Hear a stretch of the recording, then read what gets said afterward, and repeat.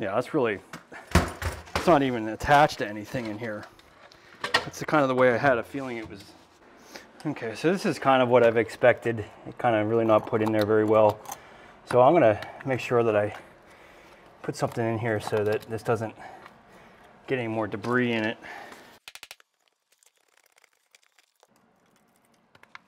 Okay, so we're gonna put some new 3-inch pipe. We don't need to go with 4-inch because we're only feeding one bathroom. So we're gonna connect into this old terracotta, but take a look down here.